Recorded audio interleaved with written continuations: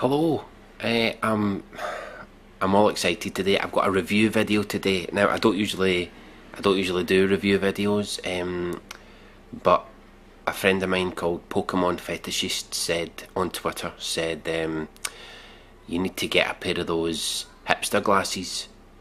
I said I've already got a pair of the feminist ones. These are glasses I've got. I made a video about it. I'll leave a link in the description. You put these glasses on and it lets you see what the world looks like through a feminist's eyes. They're amazing, right?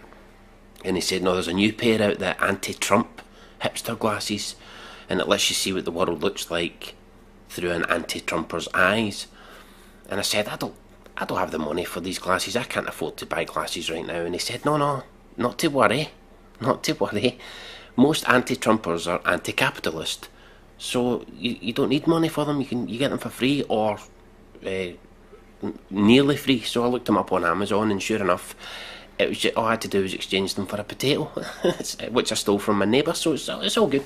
So I got them for free, pretty much free. So here they are here, right? And now what happens with these is when I put these on, it lets me see what the world looks like to an anti-Trumper, and it's fascinating, right? Because I always wanted to know, school bell.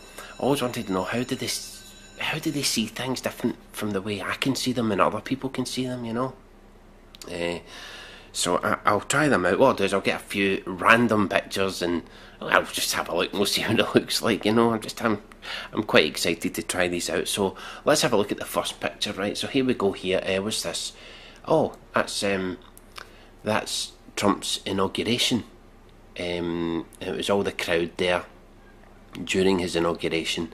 As you can see, there's lots of people there, and personally to me, in my opinion, even if there's only one person there, it doesn't matter. He's still the president. Whether there's one, whether there's 10 billion, it doesn't matter. He's still the president. The numbers don't matter, really.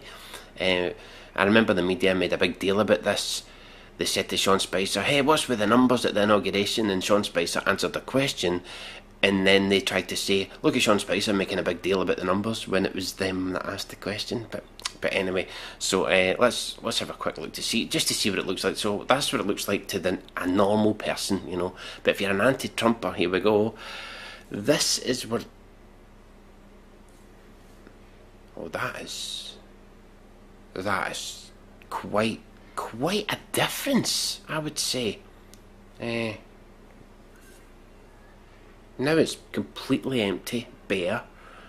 There's nobody there, and yet when you take them off, and you can see that there's thousands of people there. Just odd, isn't it odd how that works? It's quite amazing, really. These are quite good. Well worth a potato, I'd say. Let's see any other pictures. Just to see what it does, you know. Oh, here's one of Donald Trump's tweets. Rosie is crude, rude, obnoxious and dumb. Other than that, I like her very much. This is from 2014. This is typical Donald Trump, way before he was president. He's always been like this, and him and Rosie O'Donnell have had an ongoing feud. I personally believe they kind of like each other, but, you know, they just have a go at each other publicly, because they don't block each other on Twitter, you know. So that's him pretty much. As usual, he's having another dig at Rosie O'Donnell, saying she's crude, rude, obnoxious. That's fine. And Rosie O'Donnell does the same thing back. It's all good. It's all fun. It's all in good fun. Nobody's been hurt here, so it's all good. But that's me looking at it, you know. But if I was an anti-Trumper, here we go. Let's have a look. Whoa. All women are crude, rude, obnoxious and dumb. Other than that, I like them very much. That's a lot different from the one that said Rosie was. That's bizarre, isn't it? These are amazing. Absolutely amazing. I'd highly recommend getting a pair of these. These are brilliant. Because it lets you understand them. Because if you don't look at them through like this and see that it says that, and then you take them off, you see that it's different. If you don't look at it through their eyes, you know, you can be forgiven for thinking they were a bunch of retards. I mean, you can be forgiven for thinking that, but this makes you understand that, you know, it's because of how they see the world. So it's really not their fault. It's just the way they are, you know. It's the hipster glasses they wear. Oh, let's have a look at another photo, shall we? What's this? Oh, this is a photo of Seth Rich and Julian Assange. Julian Assange, he's the guy who runs WikiLeaks. I was going to say Wikipedia there. He runs WikiLeaks. And Seth Rich, he's apparently, and I say apparently because there's not enough evidence yet, but he's apparently the DNC leak. He's the guy who was giving WikiLeaks the information about the DNC. And he was robbed by being shot in the back and none of his valuables taken. Apparently that's called a robbery now. Not a murder. No, not a murder. No, just a robbery. Robbery that went wrong, apparently. Very wrong because they didn't steal anything, but whatever. But I can't see how an anti-Trumper would see this. And what do they see when they look at this? Well, let's check it out, shall we? Here we go.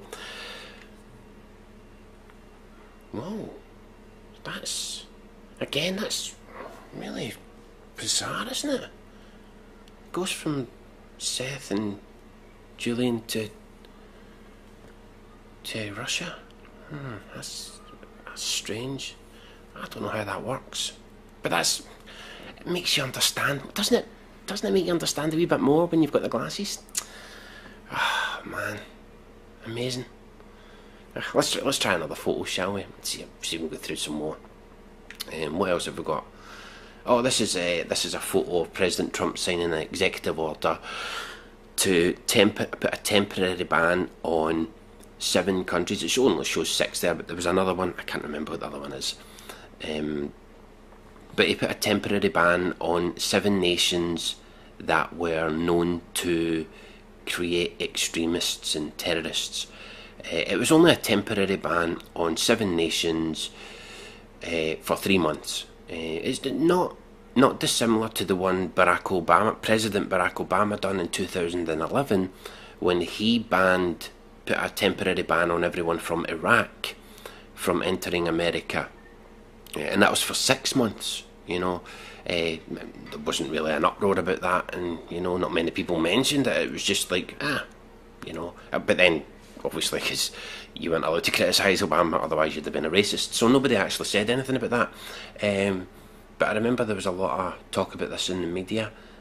But, you know, it's just a country's right to strengthen their vetting process to let people in, and especially when they know these countries are known for creating extremists and stuff. You know, they're just being cautionary, and that should be allowed to do that. Every country should be allowed to do that without criticism, you know. But let's see what this looks like. I can't see how this could be any different, but let's see how an anti-Trumper views this. Here we go. Oh, right. Oh. See, now some of the headlines are starting to make sense now, you know. They're starting to make some sense now. Before I was thinking, what are they talking about? But when you see it through their eyes, now it makes sense. Now it makes sense. Let's see what else there is. Oh, this is the photo op for the media. You know, you have Donald Trump there, President Donald Trump, and you have all those men and women who they're basically this is them telling the nation, we've signed a new American health bill, which must be, whether you're Republican or Democrat, it must be murder trying to get that right. The Health Care Act, it must be murder. I don't envy anyone doing that, but this is them, you know, saying, "Oh, we've signed it now. This is it done." So, I mean, I don't see anything wrong with this. This is typical press photo, you know. What's wrong with it though? I don't see anything wrong with it. But again, I'm only looking at it through my own eyes. I need to see it through an anti-Trumper's eyes. So let's see how they see this normal photograph here, perfectly normal photograph that would happen in any country for the media. But how did they view it? So here we go. Let's see. Whoa, right. Okay. I see. Right, okay. See, I'm really starting to understand where they're coming from now.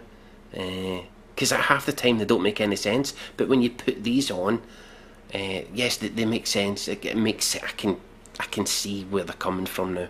Literally see where they're coming from now. Right, okay.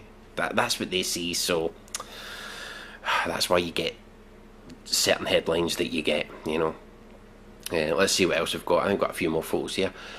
Oh, this is when Donald Trump met Angela Merkel, or is it Angela Merkel? Angela. Churchill once said that every man has the right to pronounce foreign names as he sees fit, and I agree with that. So it's Angela Merkel.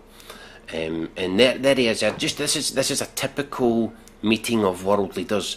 He's shaking her hand and he's looking her in the eye, as you can clearly see. And this is not the only time. There's a few other photos where he's shaking her hand, but let's see this one now.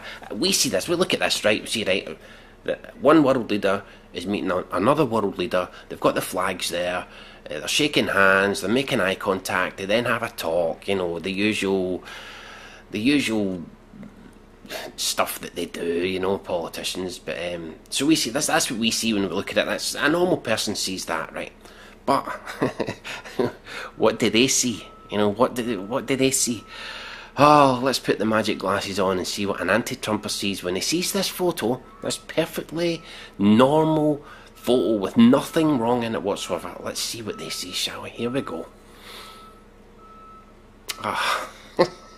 Okay. I mean, that is very, very different from what the photo shows, but again, it makes you understand some of the headlines that we were getting, you know, because I seen a few headlines saying he didn't shake her hand, and you know, he didn't make eye contact, and this was all over Twitter, and people were going crazy. He didn't even make eye contact, he didn't even shake her hand. That's because they were anti-Trumpers, and they were oh man, they take these off. Let's see. I think I've got one more photo here.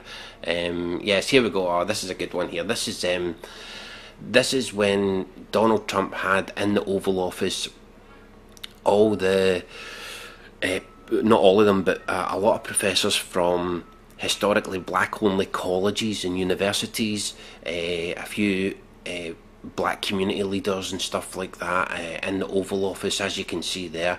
We can see Kellyanne Conway. She's sitting on the couch just down here. The reason she's sitting there is, you know, just use your brain. She's trying to get the best view of everybody so she can get them all in the photo, you know. So she sat there. There's actually a photo of her taking the photo before she's then checking the photo on the phone. But we look at that, we see all the black leaders from black universities and black colleges, even though apparently Trump's racist, apparently. So he's got them all there, smiling, nice photo op, they're all there, brilliant. But what does an anti-Trumper see when they see this? Oh, well, there's only one way to find out. Here we go. I see, right, okay, I see. You see, when it goes from that to that, you can see why the headlines are the way they are, right? I mean,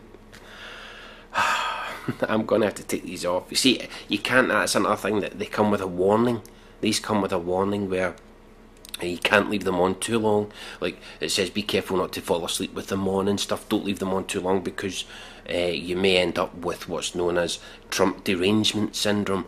That's where you see this all the time, you know. You'll know you've been wearing them too long when you feel the need to mention Trump when he's not the topic of discussion. You know, for example, you go on Twitter, right, and there might be a story about China's just broken the world record for the world's biggest cake, right? And you'll scroll through the comments and people will be saying, oh, I bet you Trump couldn't do that. Oh, this is because of Trump. That's because they've been wearing these for too long. They have Trump derangement syndrome, that, you know, a bit loopy. So don't wear them too long. They only cost a potato, you know. That's all they are. That's fine. So they're well worth it. I give them 10 out of 10. That's my review score. 10 out of 10 for these hipster anti-Trump glasses. Highly recommend you get them. Even though if you leave them on too long you'll get Trump derangement syndrome, I'm still going to give them 10 out of 10. I will make sure I don't wear them too long. I certainly don't want to end up like some of those lunatics I've seen. But I do feel that I will be getting a lot of use out of these in the next 4, possibly next 8 years. Who am I kidding? The next 30 years I'll be getting a lot of use out of these, because even though when Trump's not the president anymore, we know they're still going to be talking about him. Anyway, thanks very much for watching the review, and I highly recommend you go and get them as quick as you can. Thank you very much for listening. Until next time. To an anti-Trumper. And it's fascinating, right? Because I always wanted to know, school bell, I always wanted to know how do they see things different from the way I can see them and other people can see them, you know? So I'll try them out. What I'll do is I'll get a few random pictures and I'll just have a look and we'll see what it looks like, you know? I'm quite excited to try these out. So let's have a look at the first picture, right? So here we go here. What's this? Oh, that's Trump's inauguration. It was all the crowd there during his inauguration. As you can see, there's lots of people there, and personally to me, in my opinion, even if there's only one person there, it doesn't matter. He's still the president. Whether there's one, whether there's 10 billion, it doesn't matter. He's still the president. The numbers don't matter, really. I remember the media made a big deal about this. They said to Sean Spicer, hey, what's with the numbers at the inauguration? And Sean Spicer answered the question, and then they tried to say, look at Sean Spicer making a big deal about the numbers, when it was them that asked the question. But anyway, so let's have a quick look to see what it looks like. So that's what it looks like to a normal person, you know. But if you're an anti-Trumper, here we go. This is what. Oh, that is quite. It's given WikiLeaks the information about the DNC, and he was robbed by being shot in the back and none of his valuables taken. Apparently that's called a robbery now. Not a murder. No, not a murder. No, just a robbery. Robbery that went wrong, apparently. Very wrong, because they didn't steal anything, but whatever. But I can't see how an anti-Trumper would see this. And what do they see when they look at this? Well, let's check it out, shall we? Here we go. Whoa. That's really bizarre, isn't it? Goes from Seth and Julian to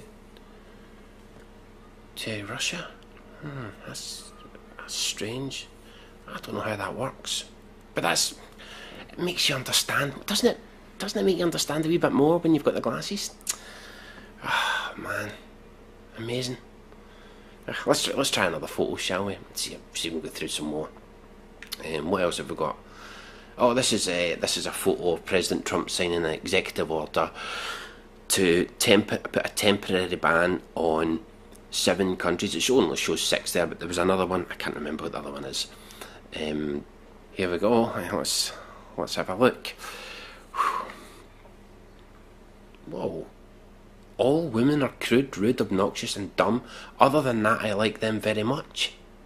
That's a lot different from the one that said Rosie was. That's bizarre, isn't it? These are amazing. Absolutely amazing. I'd highly recommend getting a pair of these. These are brilliant, because it lets you understand them. Because if you don't look at them through like this and see that it says that, and then you take them off, you see that it's different. If you don't look at it through their eyes, you know, you can be forgiven for thinking they were a bunch of retards. I mean, you can be forgiven for thinking that, but this makes you understand that, you know, it's because of how they see the world. So it's really not their fault. It's just the way they are, you know. It's the hipster glasses they wear. Let's have a look at another photo, shall we? What's this? Oh, this is a photo of Seth Rich and Julian Assange. Julian Assange, he's the guy who runs WikiLeaks. I was going to say Wikipedia there. He runs WikiLeaks. And Seth Rich, he's apparently, and I say apparently because there's not enough evidence yet, but he's apparently the DNC leak. He's the guy who was...